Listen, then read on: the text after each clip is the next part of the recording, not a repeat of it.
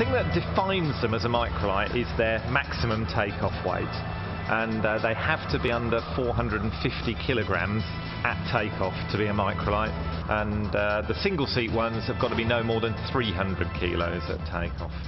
They've got to be able to fly slow enough to still fly at 35 knots at a low stall speed, which intrinsically makes them safe for short field landings, and the ability to fly engine off and glide quite nicely. We've got single seat and two seat, fixed wing and flex wing.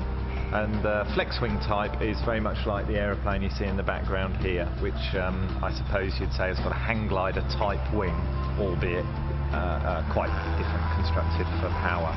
And it operates by moving the fuselage relative to the wing, moves the centre of gravity and manoeuvres the aircraft. Yes, just like a hang glider. And the other sort, the fixed wing, works on exactly the same principle as a conventional aeroplane. In the flex wing aircraft, it is more physical. You're directly controlling the aircraft by manoeuvring the wing, and particularly if it's turbulent conditions, it can be quite physical.